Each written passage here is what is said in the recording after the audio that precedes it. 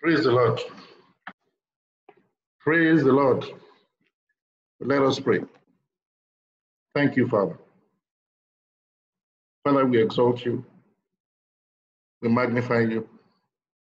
Spirit of the living God, we invite you into this discussion, O God. We seek your counsel. We seek your knowledge. We seek understanding. We seek the wisdom that is from above. Father, grant us even this desire of our heart tonight. Thank you, mighty God. In Jesus' name we pray. Amen and amen. I'm going to appeal to you to switch on your videos. Switch on your videos so that in this discussion we can see you. We can see who is talking. This is our Bible study 275. And the topic is, if a new edition of the Bible were to be written today, would you be in it? If a new edition of the Bible were to be written today, would you be in it? The background scripture is taken, there are two scriptures really. First one is from Luke 24, 44 to 49. Luke 24, 44 to 49. Then Jesus said to them, "These are the words which I spoke to you while I was still with you, that all things must be fulfilled which were written in the law of Moses and the prophets and the Psalms concerning me." And he opened their understanding that they might comprehend the scriptures. Then he said to them, "Thus it is written, and thus it was necessary for the Christ to suffer and to rise from the dead the third day, and that repentance and remission of sins should be preached in his name to all nations, beginning at Jerusalem. And you are witnesses of these things." The second scripture is simply a contextualization of the statement that he made. One example of that which was written in the scriptures concerning him that had to be fulfilled. And that comes from Psalm 40, verse 7. I'm going to read Psalm 40, verses 7 to 8. Then I said, "Behold, I come.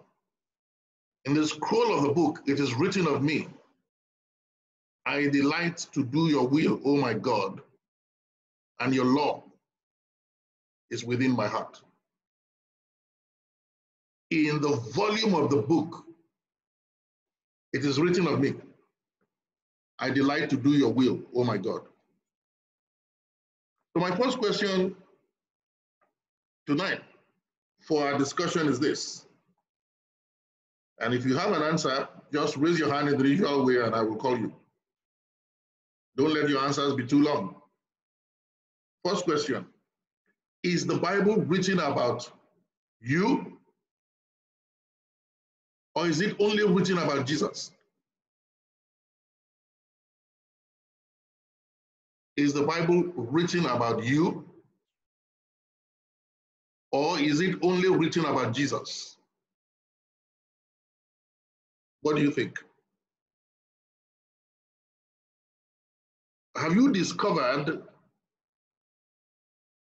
that the Bible is actually written about you?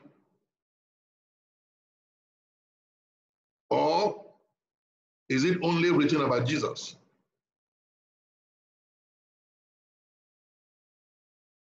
Anybody?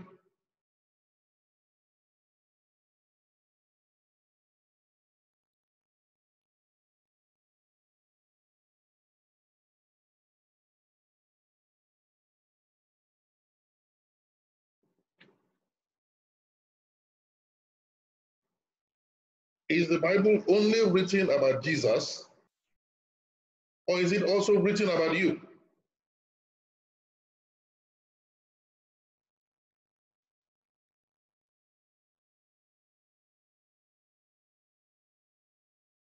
Nobody?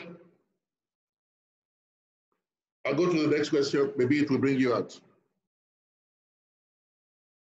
Which character in the Bible do you identify with the most? And why? Which character in the Bible is most like you? And why do you think so? Anybody?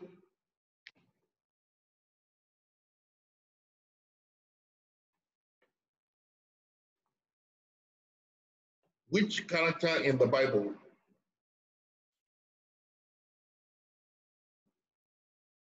do you identify with the most?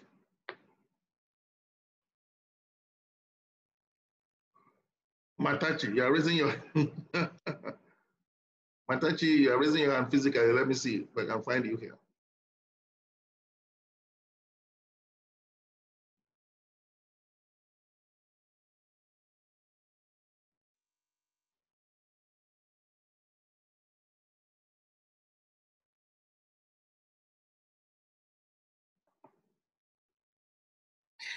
Okay. Go ahead. I don't know if I identify directly with Jonah, but I like Jonah a lot. I like who you like.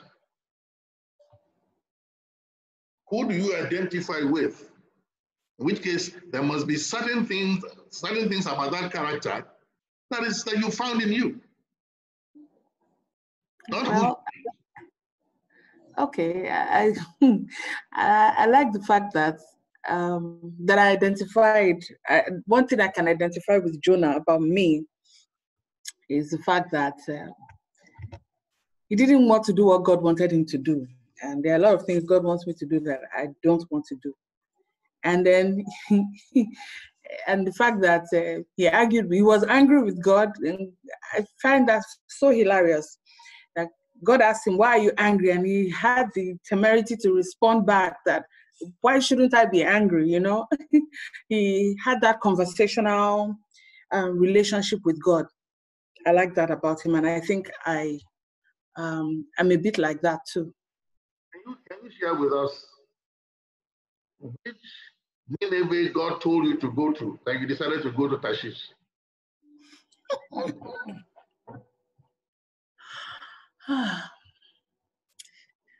I need a minute to think about it. There are many Tarshishes, if that's the right word, that I went to. Okay. There was a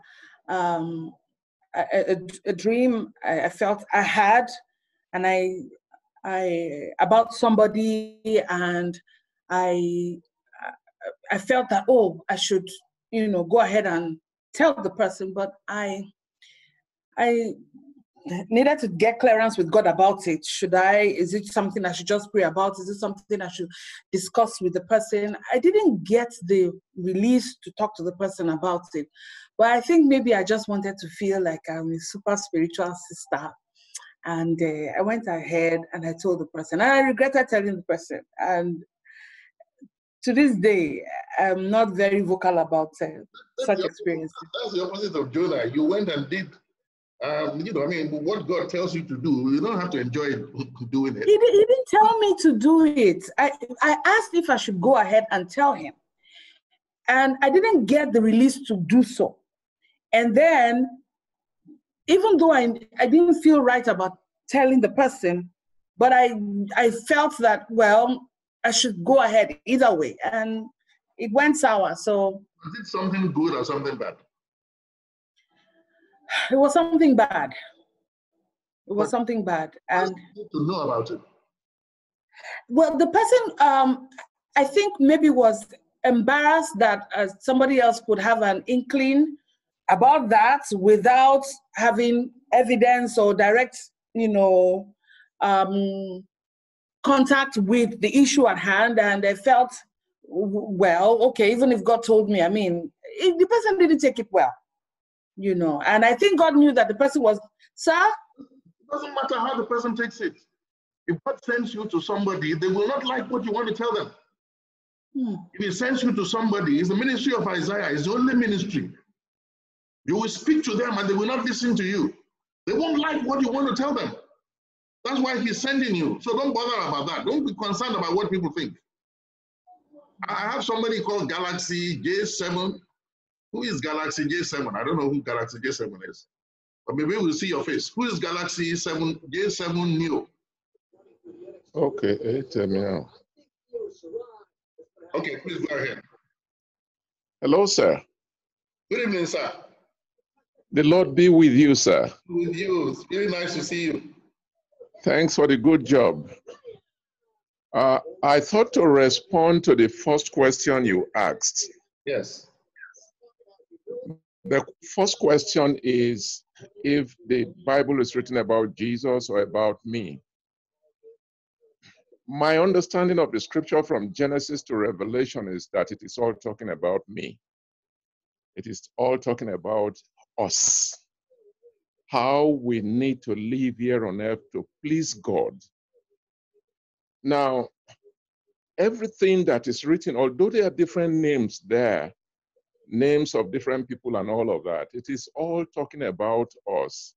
If we act in line with what an individual does, whether good or bad, that's how it will also turn out for us. I.e., if you follow the good character there, then things will fall out good for you. If, on the other hand, you choose to do otherwise, like some others in the scripture too, so too will it happen to you. So I think the scripture from Genesis to Revelation is written about us. That's how I feel about it. Before you go, let me ask you an additional question, which was okay. My next question, although I'm still going to go back to others. Okay. Are you blind Bartimaeus? If what? Are you blind Bartimaeus? Oh yes, I feel so. Please explain. Now there are blind Bartimaeus, you must be saying it in the case where he was crying to the Lord, Son of David, help me, and all of that, and the rest of them. He was blind. And at the end of the day, come back? He was blind.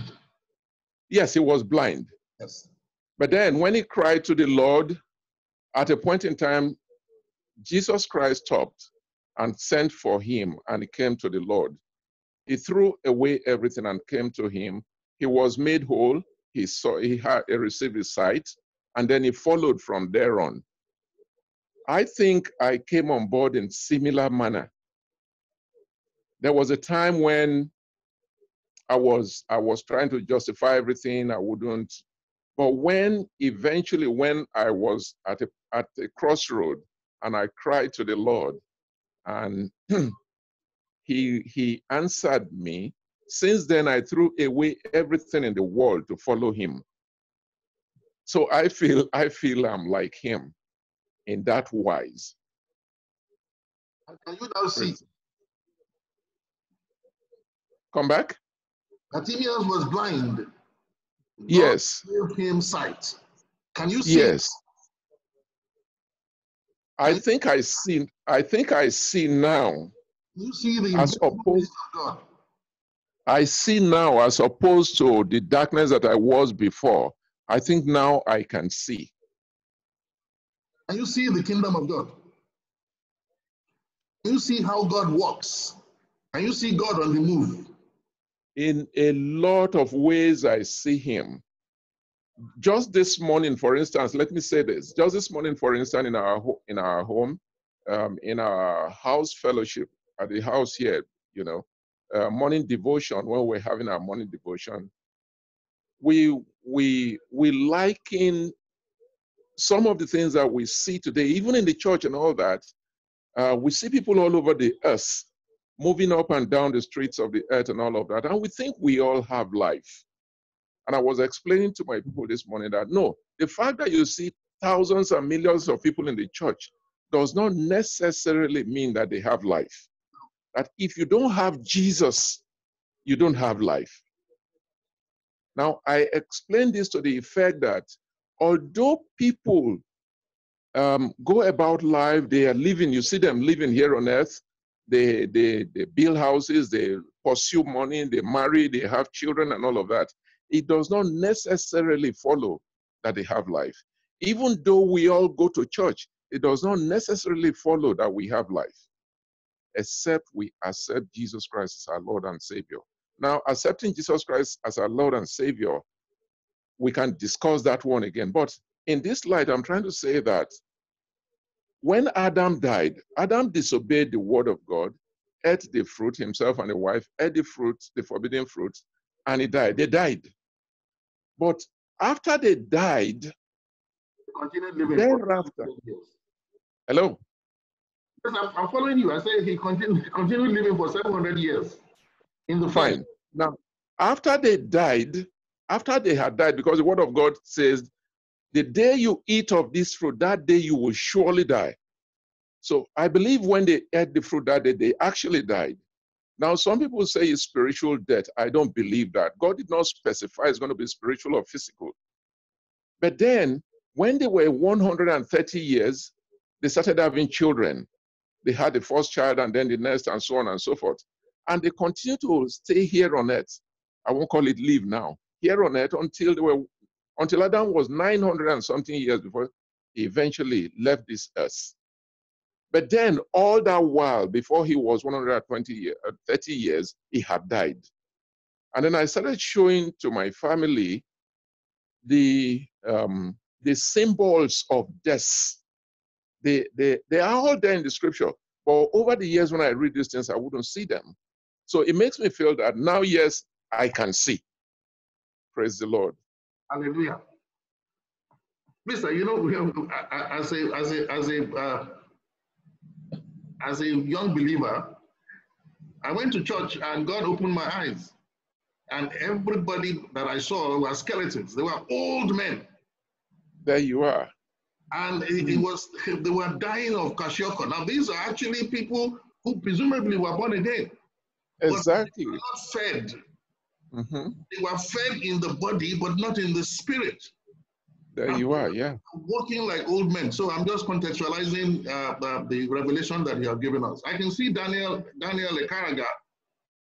Daniel, please go ahead. Daniel.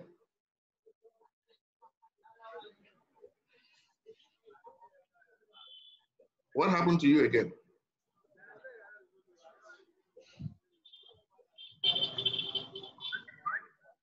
You disappeared. I called you, you disappeared.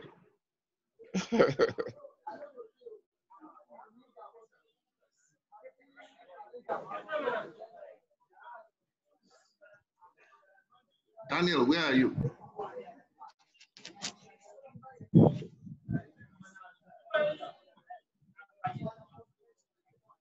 Daniel, go ahead. Okay. I can identify with Daniel in the Bible on the one hand. Now, there are two Daniels. The one that were cast in the lion's den. On the one hand, then the first question, like you said, which our brother just dealt with, the scripture actually has to do with it. And why I identify with Daniel in the Bible, the one that was shown in the lion's den, is because in some way, so many ways, when I look at his story, and not just him alone, there are some other characters, but when I look at his story, I see a similarity, a pattern with my life to an extent. And most times, it's got to do with things that are really, really threatening, life-threatening issues. Now, it might not be the same context, but of course, I see similarities that I wouldn't want to go into details because of then beyond that, the scripture really is about us. Everything about what Jesus says is really about us. What he felt, the things he did, the things he said we will do, and to the extent that he said we will even do greater things than he did. Now, the question then is, if Jesus says we're going to do greater things that he's going to do, the first thing is we're going to have to identify what are the greater things. And two, are we actually doing the greater things? So that alone says, or or should I say, expresses the fact that scripture continues even after the Bible characters. Because if Jesus says some people are going to do greater things, it means that these things, if they were recorded in the same Bible, they'll probably be greater than things that were done by Elijah, well, even Jesus himself, because he said, "You do greater things than I did." That's my little contribution for now. Okay, thank you, Daniel. I can see Benedict. Good evening, sir. Good evening, Benedict. Good evening, everyone. The first question, I agree with the Bible, because the Bible is talking about me. It's talking about Jesus. I think it's talking about me. Because Jesus said, I think in Luke 24:44, he told the people that was working with after when he resurrected that the scripture said everything that the prophets that Moses Lord talk about going to come to pass, going to fulfill all of them. And I believe that the scripture also is talking about me. And the second one, I agree. The second question, I agree with John 9, because I remember one day I was in my devotion, morning devotion, and I was praying, and God gave me that word that I'm like a man that was born from birth from blind. And I started since that day, I was thinking about it, and every point of my life, every stage of my life fits into it. Because sometimes I go to God and ask Him, why do you allow me to come through this route when you know that you're going to see called me? Because I just believe that if I'm going to be called, God is going to be called me. I was supposed to come in a very good role. But I just started having it until God gave me that scripture, and I know that I was created for His glory. Because I know that He created me for His glory, He has to take me to some certain routes that is not going to palaver for me. That's why I believe that scripture alone, that John 9, the whole scripture, I think they are from verse 1 to 36. They're just talking about me. Thank you, Benedict. Let me go to another question, and we're going to just build from one to the other. In what way have you discovered that you are like Jesus? In what way have you discovered that you are like Christ? Anybody? In what way? We're not saying in all ways, but you have discovered that in certain ways you are like Christ. In what ways?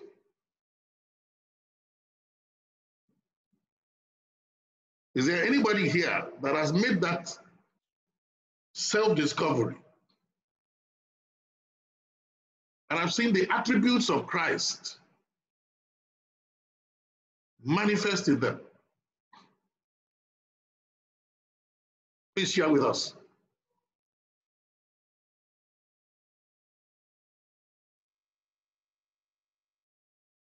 Nobody?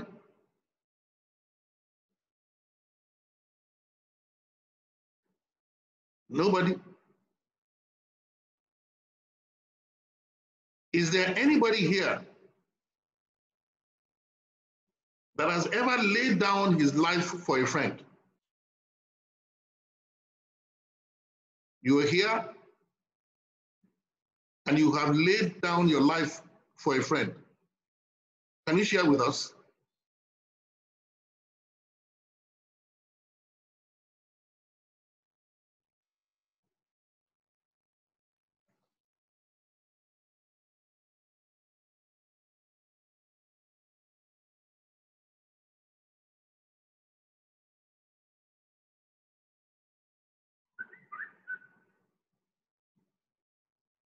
If there are no hands up, if we are not, then it means we have a lot of work to do.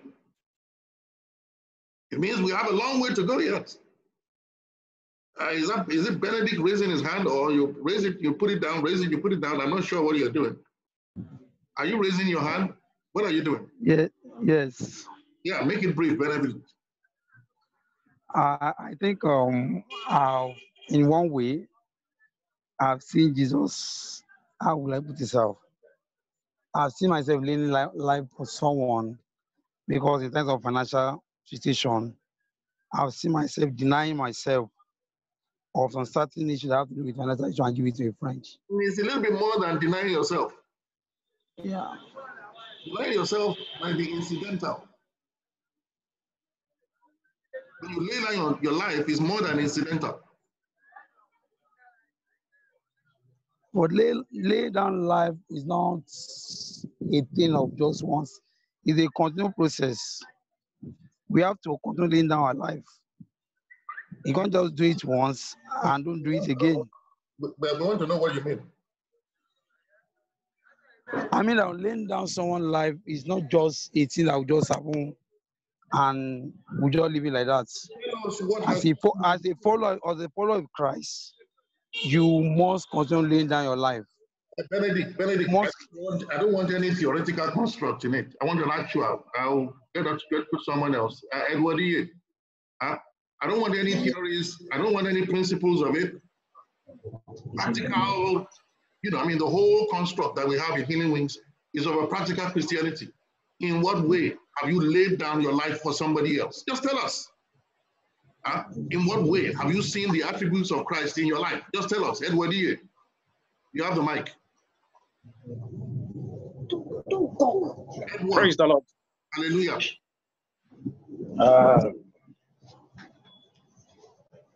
For example, there's a scripture that Jesus Christ talk about in the Bible. Talk about turning to the other cheek when someone stop you. And, that scripture, at one point, the scripture was fulfilled in my life. And that is something that I have never before I met the Lord, accepted somebody slapping me on one cheek and I did not react by turning the other cheek for the person to hit me. He slapped you, you turned the other and told him to slap you on the other one. Yeah, but because of my encounter with Jesus and the life that Jesus Christ talked about and he required me to live is to be like him. And I was able to do that. Thank God. That is number one. Number two, I had a brother, my biological brother. When we are growing up, we lived together. And I was trying to upgrade myself going to school. And this brother did something that I swore that I will not forgive him then. But recently, about 3 years ago, when I met the Lord, I was able to forgive him, to let go. Because I tried now to be like Jesus, to live the kind of Jesus, to live the kind of life that Jesus Christ requires us to live. There's something happened again. That was before this lockdown. Although it was clear, very clear to me that there's going to be a lockdown. And before the lockdown, I was sick for about a week. I was at home. And somebody cried to me for help, despite the fact that at that critical time, I needed a help financially. But I was able to sacrifice that, not minding that there was nothing at home for me to take care of my family. But based on that, God was faithful. And I will tell you that God has, reward me based on that sacrifice. So that is just the few I can mention for now because of time. You mentioned quite a few. Were you surprised when you did some of these things? Did it surprise you? You mean the Lord? No, I'm talking about what you did. Were you surprised when somebody slapped you and you didn't react? Did it surprise you that you did not react? Yes. So you surprised? God? No, I'm asking because you see, my limited experience is that it is the Christ in you that is doing that thing. It is the Christ in me that is doing that. Yes, and Christ is doing it through me. Yes, and sometimes when he does it, we are shocked. So when he does it, we are surprised. Christ is doing it through Thank you, my brother. my whole life. Brother Destiny. Yes, sir. So can you hear me? Go ahead. Okay. Good evening, everyone that is listening. In what way can we identify ourselves as Christ? I think that's the question. You. I want to start with a scenario something that happened a few months ago. There was this friend of mine that called me very late in the night. I think it's about 3 a.m. and said he's been held by the police. He's coming from a vigil. That's what he said. He said he went for a vigil and then he's being held by the police somewhere within a lasso. And that was while I was still in Jakande. So knowing where I live as at then, the place used to be very rough. When I mean rough, it's difficult to walk late in the night. But he called me between 3. And there was a friend that was in my house also with me. And the person told me not to go out. But because his call has already woken me up, I was restless. 2 things were in my mind. If I go out, what if something happens to me at this 3 a.m. because I want to go and meet this guy? Because what he said was that the police are saying that they need somebody to come and identify him, that he lives within, and he was not having any idea, he lives within Ilason, within Jakande exit. And so I was the person that came to his mind to call. So I started contemplating at first what will happen. But somehow I had this peace that he's my friend. Whatever happens, I need to go out. I should go out. So God helped me.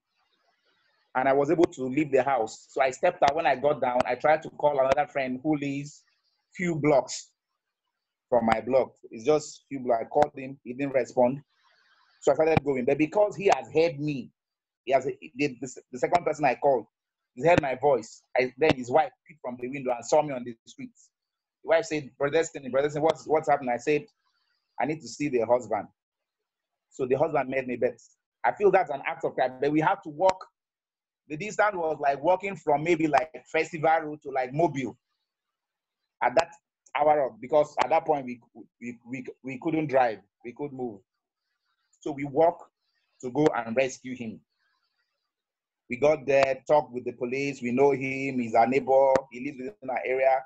He said he's coming from a village. They say where they found him, blah, blah, blah, blah, all of that. But because we came, they released him to us. I think that is one. Another angle I can look at is deny yourself. Sometimes deny yourself your pleasure, your sleep. Like recently now, we've been praying. I was talking with someone who I said, I've not seen you join this prayer, blah, blah, blah, blah. But he then said, what his response was, why should we pray knowing that this coronavirus is the finger of God? We should, and it's not affecting us. God has just, so I told him the reason why we have to pray is because we are not affected. Okay, the reason why we have to pray is because people are affected. People are going through agony. People are going through pain. So that is the very reason why we have, and now you set up these prayer vigils 1 hour.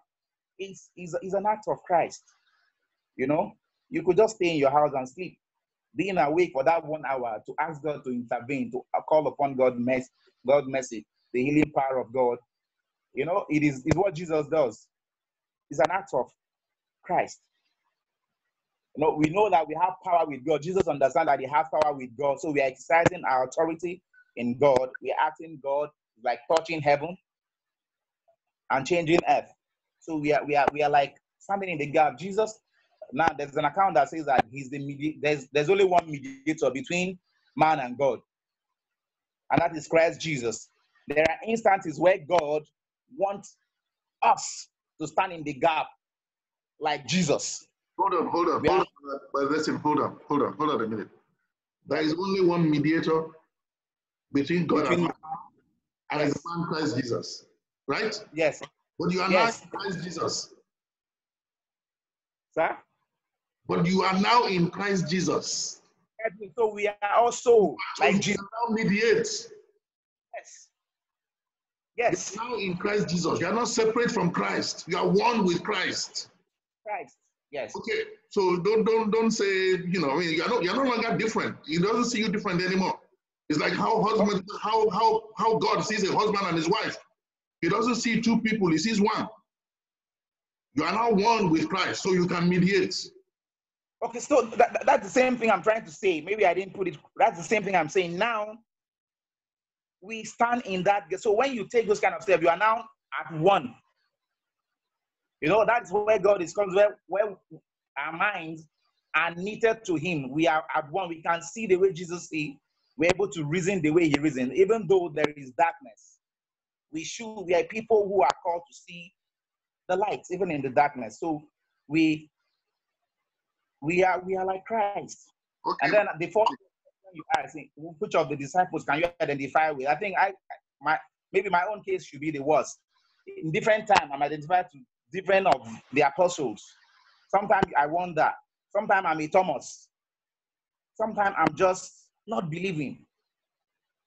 Sometimes I'm seeing myself like Peter. Sometimes I'm just wondering. Sometimes I'm like Mary, the one who is busy with other things. You know, I'm not focused. God wants you to be here. You're looking at other things. You are looking at other things. And so I'm the blind Bartimaeus. But however, there's one thing that has kept me on track: the mercy of God. The mercy of God. God has always shown me that he's here. Even when you feel that he's far away, you feel that he's not very close, but he has always been with us. He has always reminded me. Sometimes I've just lost sight. All right. We'll just come in and tap. So that's it. In different ways, we are like Christ. I want us to move forward. Thank you. I would prefer it if you don't let your submissions be too long. There are quite a number of issues that I want us to discuss, so I don't want us to take too much time on one submission. Now, can you give one thing? I need somebody here. Can you give one thing that you know for sure is written in the Bible concerning you? What are you sure is testified of you in the scriptures? Anybody? One thing that is written in the Bible concerning you. What is that one thing? One thing you know that the Bible testifies of you.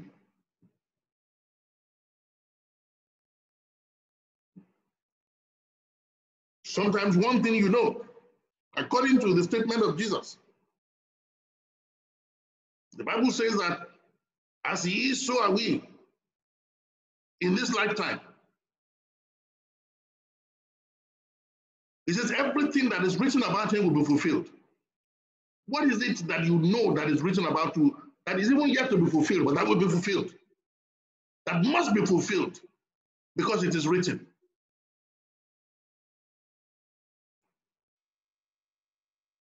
Anybody? I can't see any hands yet.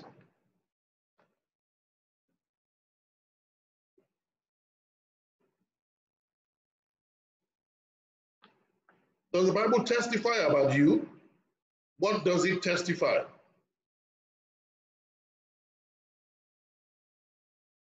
Edward E. Karen, do you have something to say?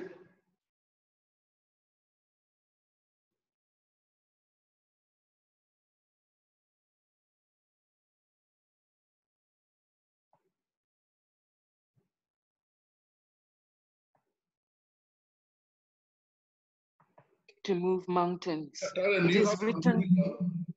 Well, pardon? Go ahead, go ahead. Did you hear the first part? No, we didn't. I'm just switching you on now. Okay. It is written of me that on the day of judgment, I shall not be found wanting.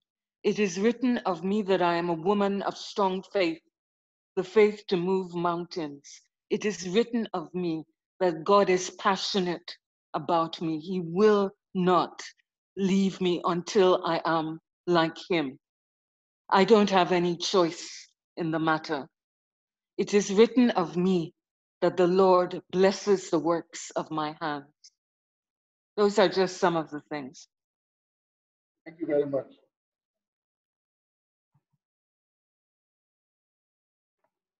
Prophet to you. Praise the Lord. Hallelujah. Yeah, one of the things that I can remember that has been fulfilled in my life, that is written in the scripture, is the incident where Jesus Christ was invited to a wedding. And in that wedding, they ran out of wine. And Jesus Christ appeared. And he was able to perform a miracle by, turning water to wine. And this was fulfilled in 2006, precisely December, when I wanted to get married, my wedding. And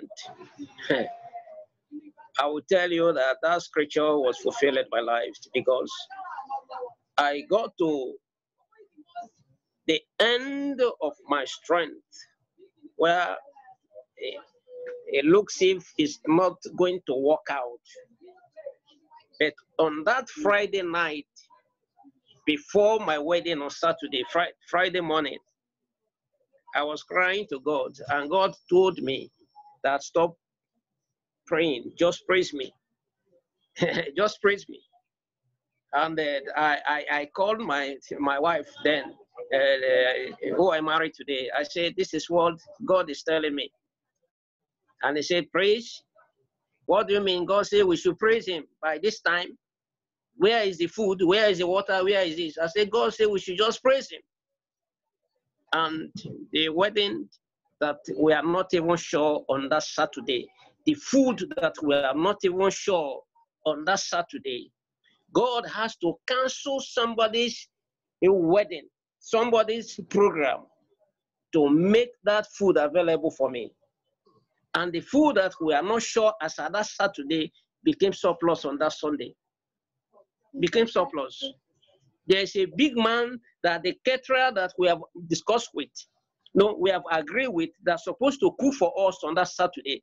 As at that Friday, there was no money to give to that caterer. There was no money. But the big man that he was supposed to also cook for that Saturday have to call her and told her that, sorry, my party will no longer hold on that Saturday. So everything that the caterer has purchased to cook for that big man, he converted everything for me. And the food was surplus on Saturday. And people ate, and there was still a leftover. So that scripture was fulfilled in my life that day. I was at your wedding, so I can testify to that. I was at your wedding. I had I don't even remember. I think I had a bar and a goosey. I was at your wedding. Glory be to God. That's a powerful testimony. That's a powerful testimony. Listen, my next question. I want to see a show of hands. Huh? I want to see a show of hands before we go into the specificity of it. If a new edition of the Bible were to be written today, would you be in it? If you are sure you will be in it, let me see your hand up. That is, if you say a new edition of the Bible will be written today, would you be in it? If you are convinced that you would be in it, let me see your hand up. I only see 2 hands now. Would you be in it? Would you be in it? 4 hands. Would you be there? 5 hands. 6 hands. 7.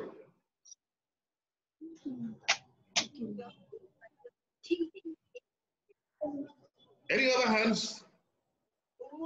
Would you just be a character? Would you just be a character in it? Huh? Or would a whole book be written about you? Would a whole book be devoted to you? I want to see a show of hands. Would a whole book be devoted to you? Would the book be called your name? That is, one book will be called Comfort Yangang. One book will be called Constant Benza Kuzelgu. Would your book have part 1, part 2? Would your book be First Destiny Echo, part 1, Second Destiny Echo? And people will read it, they will say First Daniel, Second Daniel, First Festus, Second Festus. Put your hands down. Let us be specific now. Put your hands down. Put your hands down. Put your hands down. All you that are put your hands up, put your hands down. I'm going to now call you one by one. Put your hands down. Put your hands down. With the new edition of the Bible, would it record a blunder that you made or a victory that you achieved? Those of you that put your hands down, tell me. Would it record a blunder that you made? Or would it record a victory that you achieved? If you put your hands up before, don't run away now. Don't run away, because I can remember you. I'll start calling you one by one. What will be recorded in your book?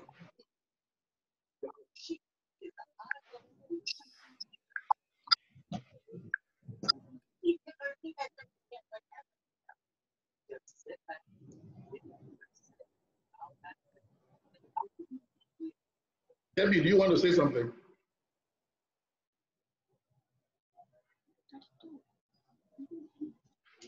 Praise the Lord. Hallelujah. Edward, go ahead. Okay, about faith. Are you hearing me, sir? I can hear you, yes. Remember my question. Would it record faith or a victory? I'm not just asking you to tell any story. Would it be a blunder or a victory? Yes or no? To start with, which one? Yes or no? I didn't get you. Which one? Which one? Okay, can you get me now? We are talking about faith now. Tell the people behind you to stop talking. There are some children behind you that are disturbing. Would it record a blunder? Or would it record a victory?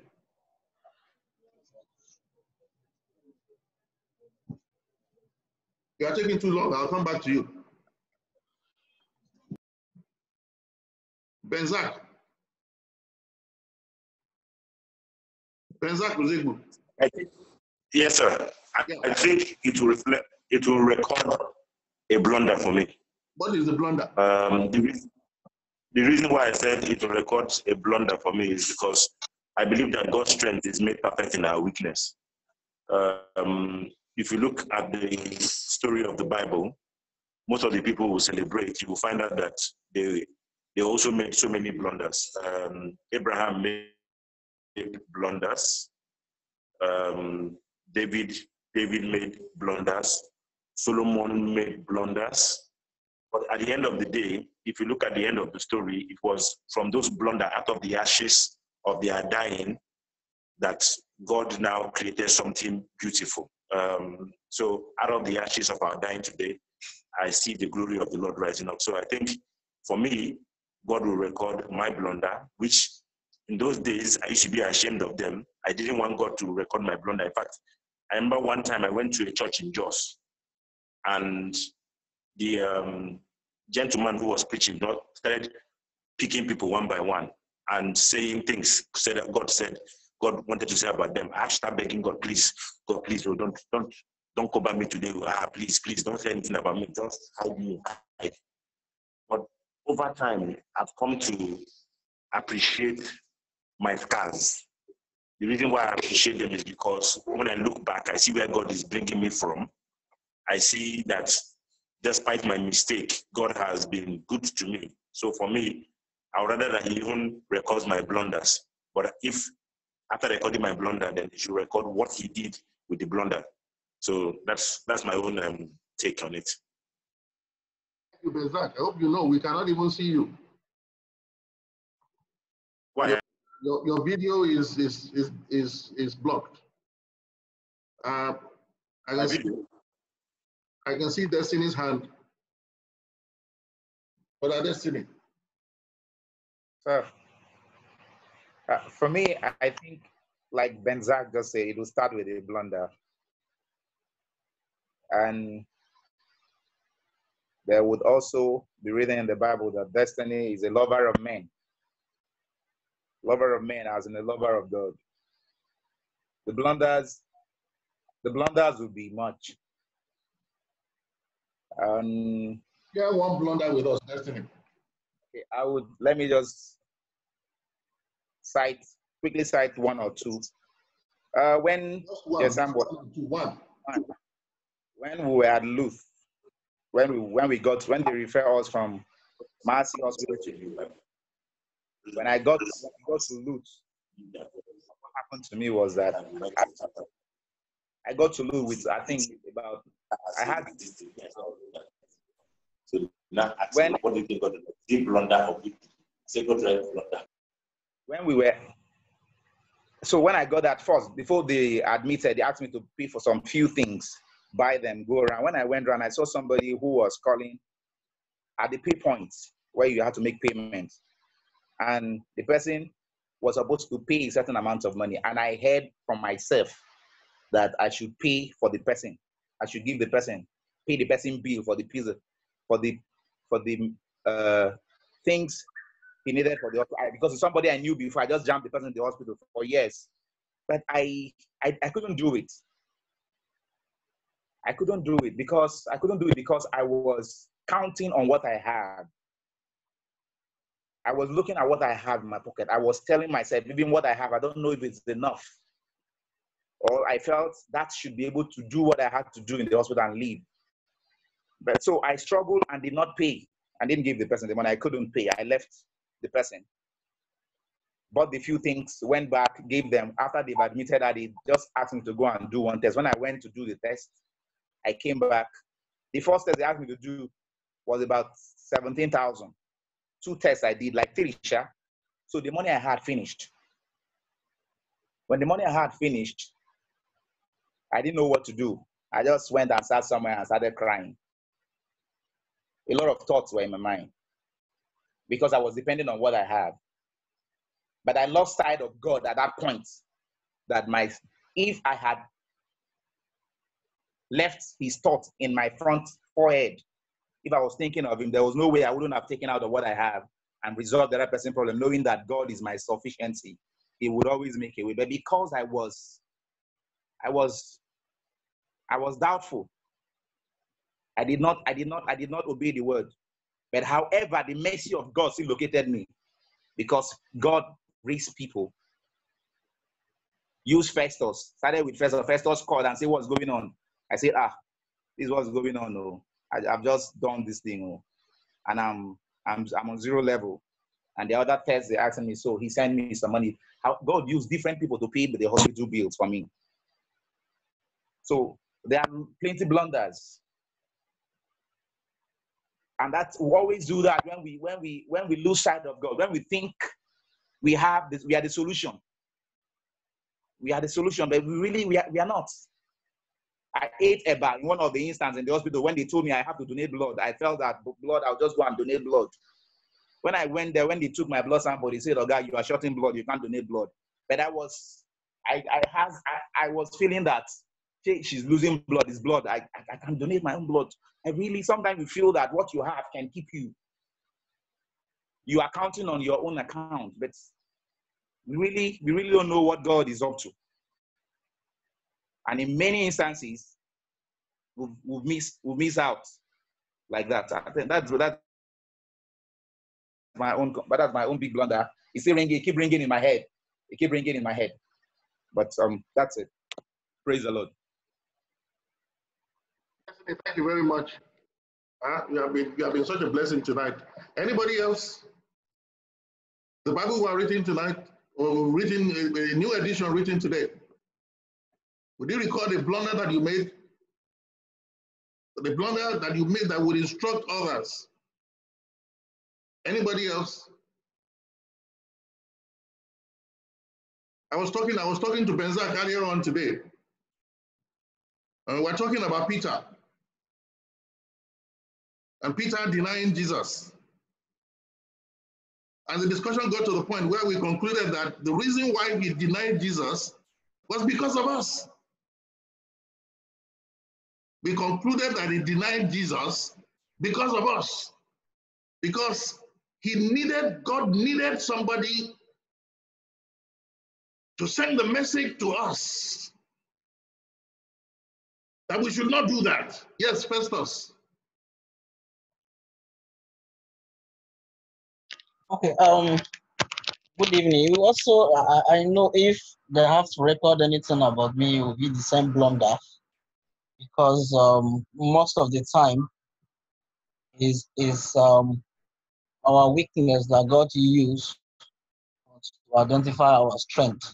So if you want to record anything, you record most of my blunder when I was done just to believe in Him, but I feel that no, God, most of the time you will not even remember most of the things that he have done in your life before. But when you talk about healing, I have seen God's healing every single time that I ask for healing. But sometimes when you see some sickness, you just start doubting. God, are you sure this one you will heal? You start thinking, you have different thoughts. Have this on this side, this on this side. Like my sister, when she was diagnosed with AIDS, I was telling, God, this girl, when you are praying, that spirit that is telling you that this is a different sickness, it's not headache that you pray for someone, it's not stomach that you pray for someone, then you are thinking different thing. But you discover that He can heal any kind of sickness. There is nothing that He cannot heal. But first of all, we will first have to, struggle, even to pray. We first have to struggle, say, God, please, I know, you can do this. That zeal of the way we pray when we need something, we know that this one is sure banker. We'll be praying this one, we'll be saying, God, I know you can do so, but, so those are the things that I need that we record. That God will put all those issues, doubting, and so many things that were wrong about me. But I know at the end of it, people will also be able to learn from it that even though I doubt God, He still heals, He still continues to even heal, even at that particular time that I didn't believe that He will do so. So is the blunder that we record. The floodgates. Thank you, Festus. Let's open the floodgates. What major testimonies in your life would be in that new edition of the Bible? What calling Lazarus out of the grave? I mean, some major testimony in your life. Just give us one. Summarize it briefly. That must be in the Bible. That must be in the Bible. That this is what God is doing Today.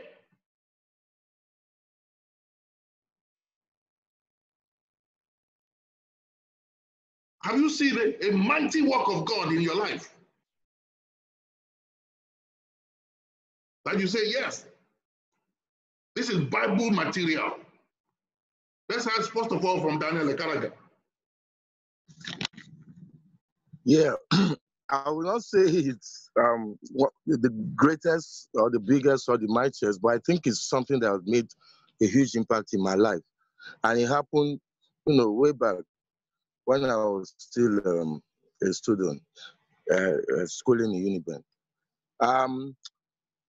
I've had different encounters with God, but this one was different because for some reason I found myself in an association that I shouldn't be in. And all the way God was with me, by joining the secret court. I mean, God was with me all the way that I know, to a point where he arranged situations to fall in a situation in a way that I had to, in the end, come back to him when there was nowhere else to go, when there was no one else to turn to, when my life became a living hell, literally, because of the freedom I lost and so many other things. And I thank God for who he is. But the testimony really is about something that happened. There were two brothers who I had spoken to, because when I was a courtist, I played a major role. And I had spoken to them and done an interview for them for their initiation and all that. In fact, I was the one that literally was bringing them in. And God told me specifically to go and preach to those same brothers. After I had encountered him and he made me pray for 3 days, the third day after my prayer and fasting, God, I heard him straight. He said I should go to the house of those boys and I should go and talk to them. And I understood why, because those were the first people ever, since I was in the court, that I had ever spoken to become members, because we were required to bring people anyway. So I went to their house and I met them both. And one of them had his girlfriend in the house, Anita, I remember her name. And I spoke to them, I was just preaching. And they were like, what? You are the one, because of you want to join this thing. So it was a thing of, no, it's too late. So I'm telling them, don't join this thing. And they were telling me it is already too late, that I already made them fall in love with the thing and all that. So it was a big issue. They couldn't believe me, So, cut long story short, the girlfriend there started screaming at one corner, and she was really in pain. So I tried to find out what was wrong. They told me she had ulcer. I was chronic ulcer, and that she has had the case and all that. So I said, okay, fine. While she was lamenting and crying, me, I didn't know anything about ulcer. I didn't know what to do in that situation. She didn't have her drugs or her medication, so she requested for milk and all that. They said they didn't have all that in the house. So she said, okay, they should just give her something. So they brought Panadol and they brought water to give to this girl. And I told them, what will Panadol do? You're talking ulcer, you're giving her Panadol. So I advised them not to give her Panadol. She insisted because she was really in pain. So I told them, okay, you know what? Give me and this is not me talking now, because to be frank, something else, I knew that it was God at that point. So, okay, give me the glass of water. They gave me the glass of water. I prayed into the glass of water, and I asked her permission if I could lay the hand on her stomach. And she said, go ahead, whatever, She was in pain anyway. The guys were the ones that responded on her behalf. So I put my hand on her stomach and prayed for her. Very brief, gave her the water, asked her to drink the water, and she drank the water. After that experience, even though the guys, they were saying, like, okay, they would think about what I just said and all that. When it was 6, I told them I had to go and break my fast, and I left them. And I didn't see either of them or the girl till maybe the previous week, the week, So I went for a fellowship on a Monday evening, and to my surprise, I saw this girl, Anita, with like 4 or 5 other girls. She said they were her roommates. So they waited after they joined the fellowship. After the fellowship, it was then they now told me, I was seeing them up to their room. And they now told me what happened. Anita told me that same day that when I laid my hand on her stomach, that she felt an electric feeling, a vibration from her head all the way to to her toes and all that. That when she drank the water, she got the same feeling. And she said instantly, the pain stopped. But I had left by the time she opened her eyes. But she wasn't sure. She thought that, okay, maybe it's just one of those relief that you get. That it was 3 days after that she now came on the Monday and to say she hasn't felt anything. She's been eating and all that. So we just glorified God. But in my mind, I was still praying to God, say, look, this testimony will be permanent. And as I speak, until she left, or until I left Unibe, until we parted, she never had a case of ulcer. And I just want to glorify God for that, because I know that everything, this whole situation, God had worked it to, one, show me something about myself. 2, to tell those other guys, more like a sign to those guys that he sent me to, for them to understand the power. Because after that moment, those guys, although they eventually still joined the call, it's not as if it stopped them from joining on their own. But everything about their perspective of life changed from that moment. And I thank God for that. Yeah, that's it. How do you know their perspective of life changed? Sir? How do you know their perspective of life changed? Yeah, because eventually, even though they joined the court on their own, because I didn't see them after a while, but later they got to know what happened, and with time, these same brothers, they were regretting, they are joining, and they started, running away, dodging, you know what I mean, and avoiding the until they eventually left school. So it was like the passion had died, the experience had died, especially when they started seeing me preach and all that, So I understand after that, they weren't really deep into the whole thing until they pulled out eventually. That I know. I mean, it really doesn't matter. I mean, you've done what God told you to do. I mean, whether they obey or not is really their business. You have done what God sent you to do. Thank God for that. That's a powerful testimony. That's a powerful testimony. I mean, this is how God operates, I mean, when he needs to really demonstrate himself. We have Edward here again. We are having the same people, and I need some new people. I mean, look, the more testimonies you give, the more testimonies you get. Yes, please, Edward, go ahead. Praise the Lord. Hallelujah. Praise the Lord. Okay, you see, testimony is about miracles, the miracles of God's power.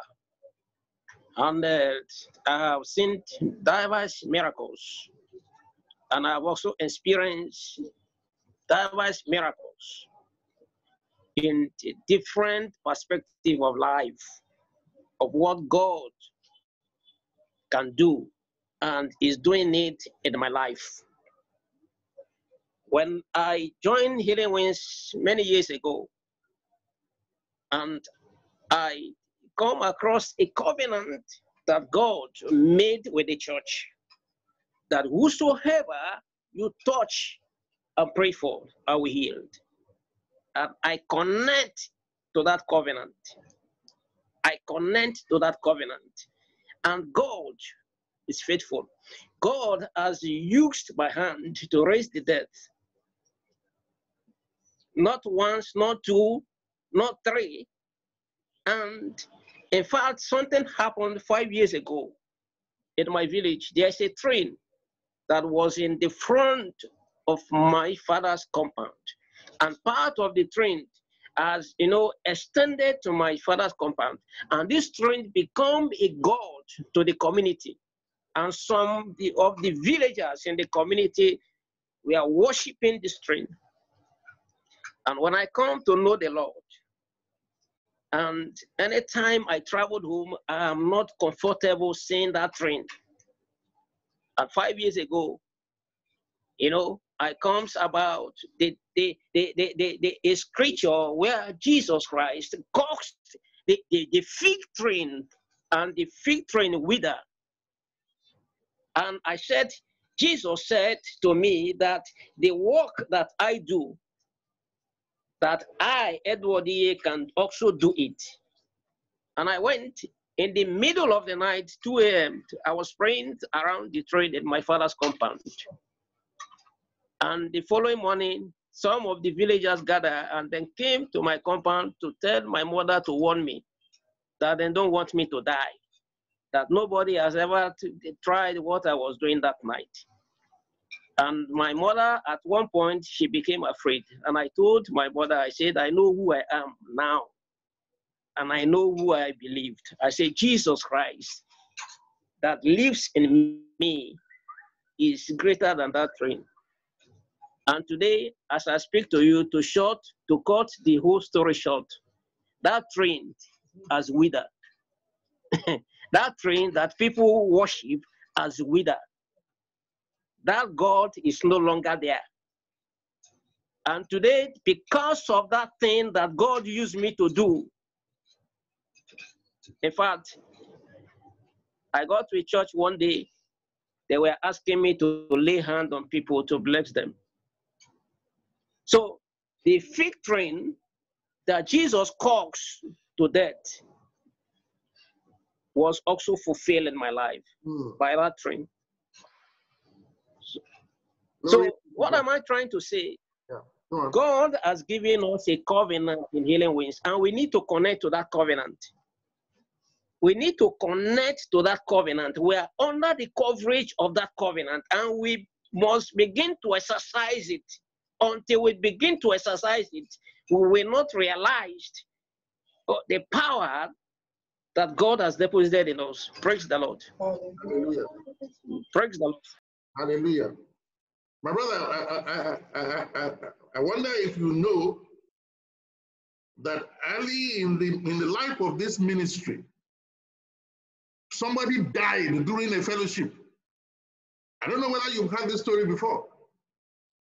We came to a fellowship, and in the middle of the fellowship, this woman ran out. Apparently, she had an asthma attack. And after some 30 minutes, some 3 women ran out after her. And I didn't see anything again for another 30 minutes, and they came and told me while I was preaching that the woman was dead. They'd been trying to revive her for 30 minutes. She was gone. And the whole church moved to the room where she was. And we started praying. We started praying. We prayed. And I told the Lord, I said, I don't know what to pray again. I've used all the scriptures I know. I was a baby Christian. And the Lord spoke to me. He said, Femi, pray in tongues. And when I heard his voice, I knew that something was off, something was in the offing. And then as I was praying in tongues, this woman just sneezed. And then she opened her eyes. And then she sat up. And then we held her up. And we went back to the fellowship room and we started dancing. And we started dancing, we started praising God. And she sat down, the Lord said, tell her to join the dance. And this woman that had passed got up and started dancing with us. Celestina, I saw your hand up. Yeah, yes, doctor, but I can't talk anymore because my son just woke up. I'm trying to make him sleep. No problem. I'm sorry. No problem. Festus. Yes, I can hear you, sir. Hey, go ahead. Yes, I have one also is an healing testimony. During the time of Pastor Jerry, that was my first fasting. we're doing fasting for dry fasting for 3 days. So, and it was my first fasting. On the first day, it was good. On the second day, I become so weak. I start calling Emmanuel, the little and Destiny to come and stay with me because I was afraid maybe something will happen to me. But something happened in the compound where we live in VI. My neighbor brought his old man from the village to treat him. I don't know the kind of sickness, but I had people crying outside. That man is terribly sick, and the son was not around. I come outside. I managed myself to come outside, even though I was very weak. And God said I should lay hands on this man. I just walked 2 steps, and then I lay hands on him. I don't know whether I pray because I was very weak. Even though I say something, I'm not sure someone will hear me. But something happened. After 5 minutes, that I pray for him, this man stand up and he asked for water. So the man, the son, the wife run to me and say, that her father-in-law is up now. No, that is only he even asked for water and he asked for food. And from that point till the man left Lagos, or they returned it back to the village. He didn't complain about anything. I was very happy because maybe it was my the first time that kind of thing will happen to me. I have to go and tell Pastor Jerry that, I was so excited. This fasting was not for healing, but for something else. But God converted it to heal somebody.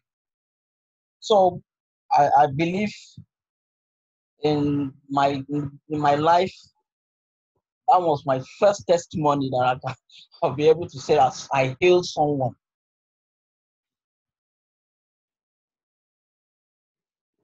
Thank you very much, Festus. I want us to contextualize this discussion. We've been projecting. I said, if the Bible were to be written today, what would be in it? Will it testify about us? Will it talk about us? Let me call, before I continue, let me call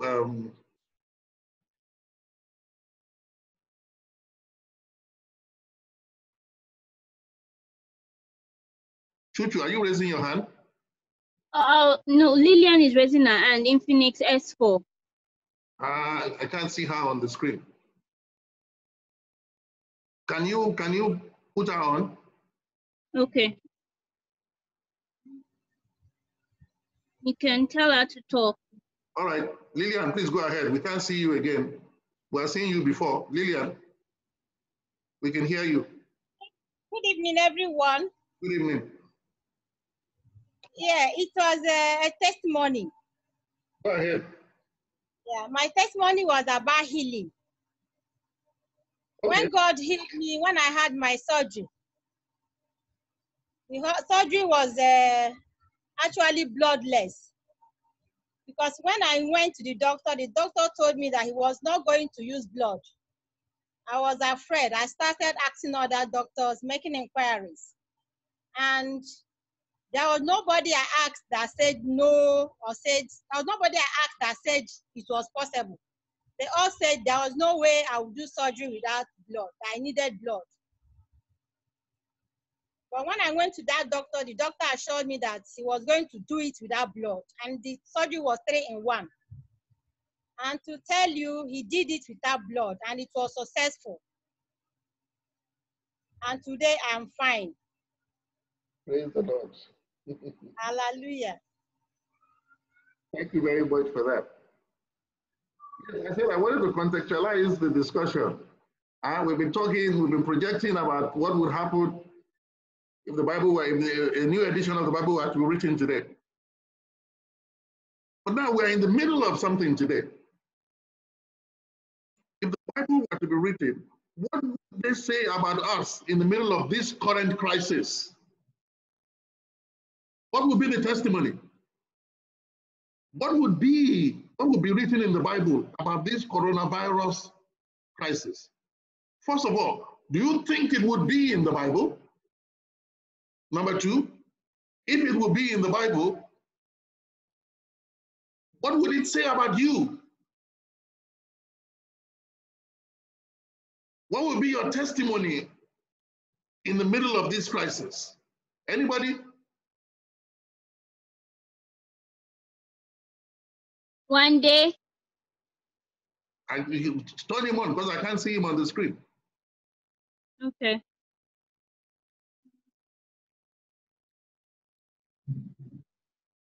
Okay, you can call him. Okay, one day, go ahead. Yeah, I was going to talk about the chapter in the Bible where my name is, where it's been written about me. Can you hear me? We can hear you, yeah. All right. Yeah. One of your favorite passages is in Psalm, if I remember. Many are the afflictions of the righteous, but the Lord delivered him from them all. I've been afflicted over and over and over again. And like the psalmist, there would have been a series of meditation on my part, series of depression, and then standing up again, and then falling down, and then standing up again, especially because of the afflictions I've faced. So when you were talking about blunders written about me, I was going to say those are my blunders. So many blunders would have been written about me of how many times I fell through my life journey. But I could also thank God that the victory is there because I survived it all by the grace of God. So many are my afflictions in life, but I thank God for my family. I thank God for Healing Wings. I thank God for everybody that I know that my situation is better, and God has a new history for me. So that's what I was going to say, that my name will be written in a new edition of the Bible by the grace of God. Yeah. And then my testimony will be blunders and also victory. Thank you. Thank God for that one day. Yes, what will be written about you concerning this crisis? What would be written about you concerning this crisis? Or what would you like to be written about you concerning this coronavirus crisis?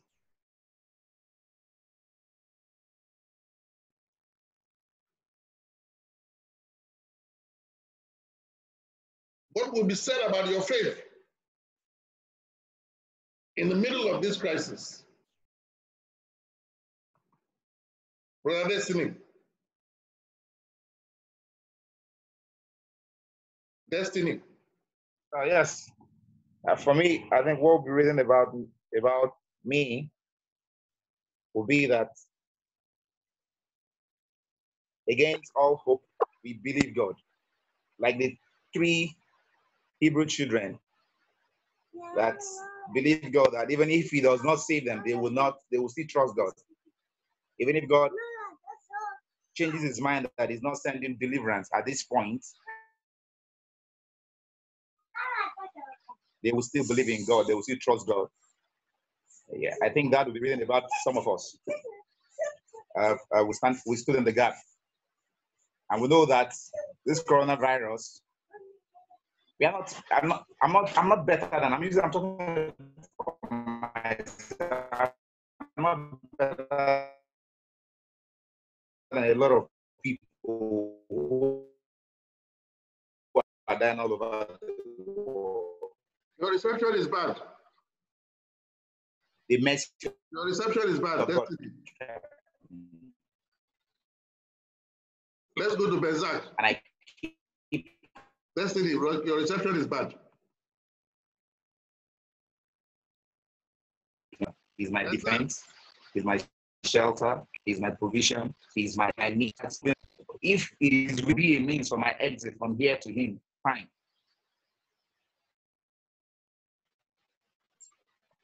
But because the people who stood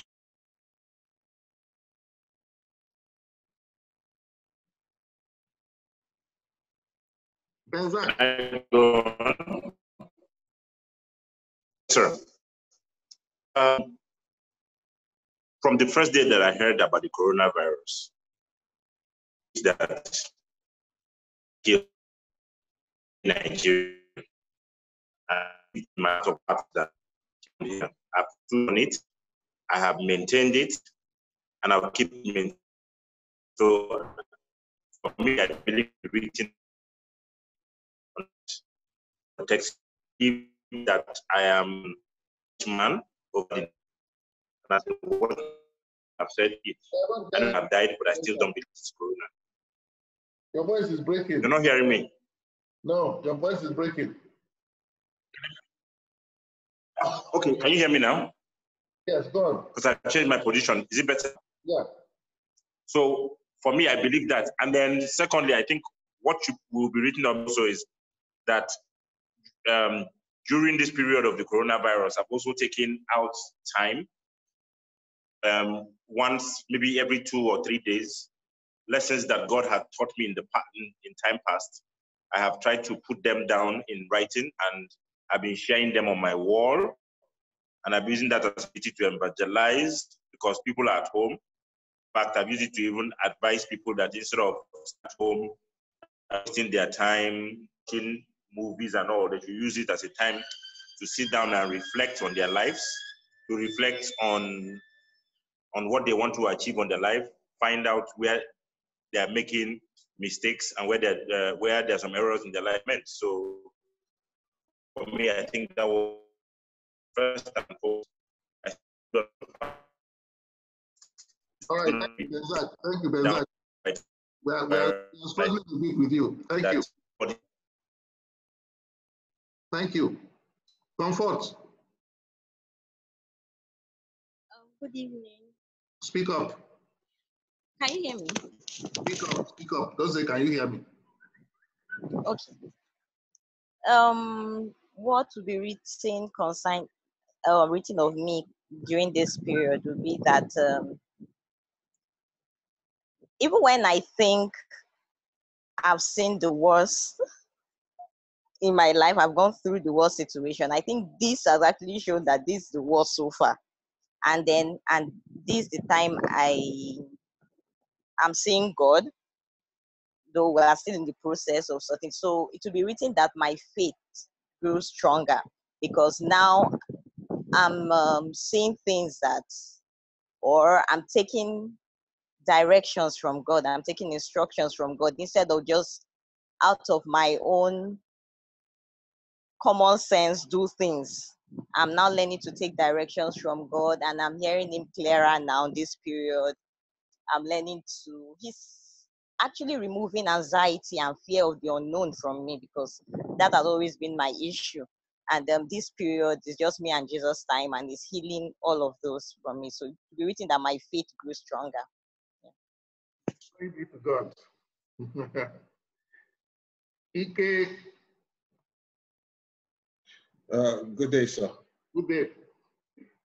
If this coronavirus period was written about in the Bible, it would say that I was the one that went to tell Jesus that 10 people died of corona in Lagos. But he'll tell me, what about the people that died in Italy, over 1,000 people, that unless I go and repent, that I'll suffer the same fate. So because of that, I've decided to look at to start implementing the ministry that he gave me over 15 years ago, because at that time he gave me, for the first time since I met him, after like 2 years after I met the Lord, he put a pressure on my heart to fast for the first time. And I fasted for 2 days. After I fasted for 2 days, the third day I had a dream, 2 nights consecutively. And the second dream has to do with the ministry he gave me, whereby he said I should go and preach his word. And since that time, I've been delaying, and all kinds of reasons. I'm not ready. I don't know a lot. I this and that. So I think this period has brought that in focus for me, because it's as if the Lord used it to. There's a way this crisis affected me. So it's forced me to look at what He told me so many years ago, and I need to start working on it, because there might not be a tomorrow. So that's what we've written about me in the scriptures. Thank you very much. Thank you very much. Sam Nwagbarocha. Good evening, sir. Good evening, sir. So, sir, I don't know. I want to try and bring you back a bit. Two weekly services that we had. The first one where you addressed the camera, and then the next one you addressed the reason why we are alive, or what we want to fulfill on planet Earth. And then when I said that I wanted to grow, get to a certain level of my career, you said that's a waste of time, and then fast forward to the next week, this COVID-19 placed everybody at home. And then, and then it for me, it showed there was a prophecy, and then it for me, it tells me that anything is going to be written of me in the scriptures tomorrow, that anything that is going to happen, God will speak to me about it first before it happens, because immediately you said it, as of today, our HR started sending letters to people telling them that they have to go on compulsory leave. So this is the end of how people's career will just go. I mean, some of them, they are currently losing their jobs. They are currently, what's the alternative for them currently? Nothing, in this kind of terrible situation. So I was beforehand told, listen, you don't need to start doing all these things. Just go back and rely on me. And then this is what I've learned within this period. And then I'm sure that it's going to be written of me that I learned and I was foretold before it happened. Glory be to God. Celestina, can you talk now? Yes. Yes, Doctor, I can talk now. Yes. In this coronavirus situation, whether it's coronavirus or not, I think the major thing that will be written about me in the Bible is faith. And with coronavirus has given me given me an opportunity to do something that I usually make excuse for and not even try to. And even if I do, it's like for a minute and I'm like, oh, I have so many things to do. I keep giving excuses not to do it. And that's studying God's word. So with coronavirus, you can see me being here with you today is actually a testimony. So it's one of the things that the Bible would say is that the plague actually gave me the opportunity to come study God's word, to know more. It's not like knowing more about what, but knowing more about His words, coming closer to Him, praying more fervently. These are things that I hardly do, because the only thing is. The only thing that will be written, the most important thing that will be written about me is just faith. That's all. That's the major thing, because in my life, faith is what has been seeing me through my entire life. I don't know most of the things that God does for me. I do not deserve them one bit, but somehow He just does it. Somehow He makes a way. Somehow He heals. Somehow He just does everything for me. Without praying, without reading His words, without nothing, I just have faith in His words, especially where He said, He said, does a mother forget her own child? And even if she does, I will never forget you. I think that's that's what helps me. Because when I think about God's love as a mother to a child, then I more or less I have nothing to worry about. Like coronavirus issue, I'm not worried about it. So I'm actually not really sure what they are going to write about me in the Bible. But I think the major thing they would write about me, whether it's coronavirus or not, it's going to be faith. That's what I think will be written about me. And all the things that God did for me, a miserable, wretched, poor sinner. Thank you. Yeah. Last person. Edward. Praise the Lord. Hallelujah. As for me, this coronavirus or whatsoever it is called, I've read it in the Bible before now. And I know from what is written in the Bible that it's going to come one day. But I was queuing in the promise of God. God said, even though it comes, that it will not come near me and near my family. Amen.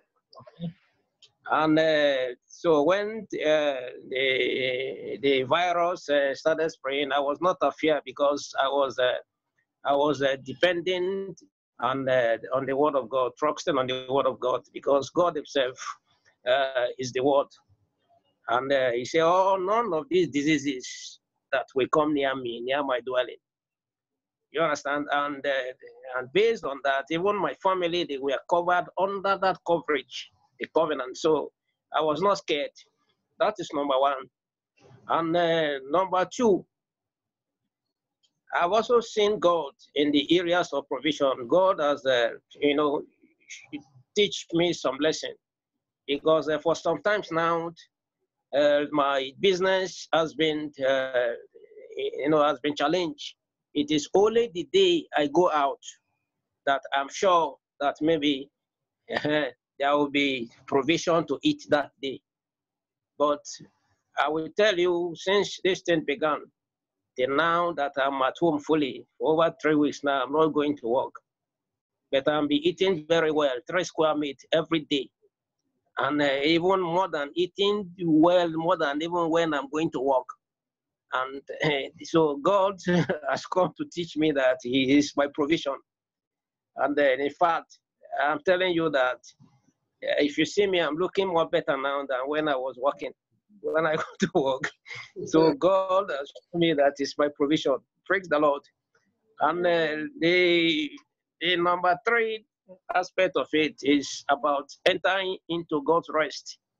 So I read it in the book of Hebrews chapter 4, verse 1.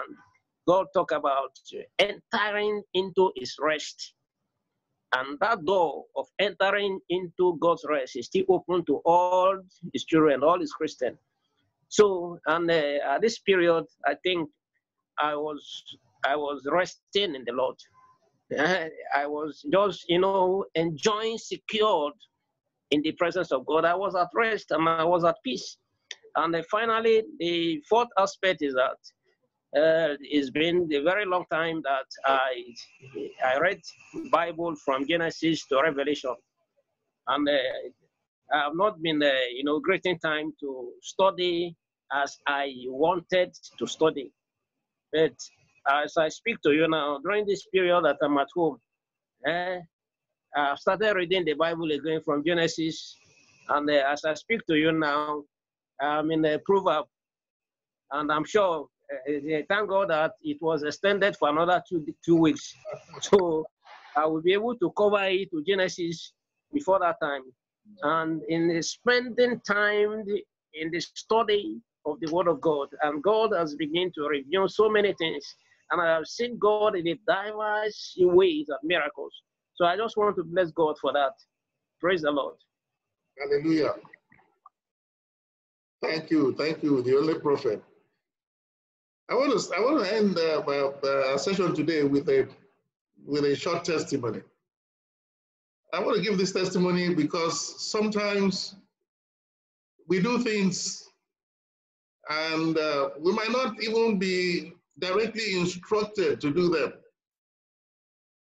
But because Christ is in us, he causes us to do all kinds of things. And I believe that applies to this testimony because there's somebody here that God used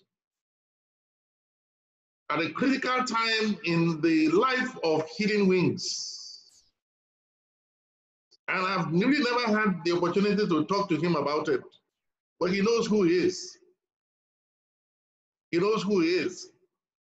I had businesses in Lagos, in Ibadan, in Port Harcourt. I had 11 outfits. And I always felt that God wanted me to close them down. But they were doing so well. I didn't want to. And he told me specifically, he said, I will never ask you to close down your businesses. And I was so pleased about this. But it took me some time to know what he meant. That even though he would never tell me to close down my businesses, I knew that he wanted me to. He wanted me to do it without his telling me. And this took me like 7 or 8 years. And then one day, I decided to close down all my businesses in one day. I closed them down all in one day. And a few days after that, God appeared to me in a dream. And he appeared to me in the person of my old man, TSB, Aribisala. And he saw me and I was weeping. I said, I'm sorry, I'm sorry. He drew me to his chest and said, don't cry. I'm sending you some money next month from Canada. And I woke up. 8 days after that, I received a total of 11 million naira. I used 8 million of it to complete the payment that I was owing the bank for the building. But the reason I'm talking to you about this is that there was one man that is here tonight. And the man walked into my office after that dream. And he had a check in his hand. And he put the check face down. And he said, the Lord said I should give you this check. And when I turned it round, it was for 6,300,000 naira. And he said to me, he said,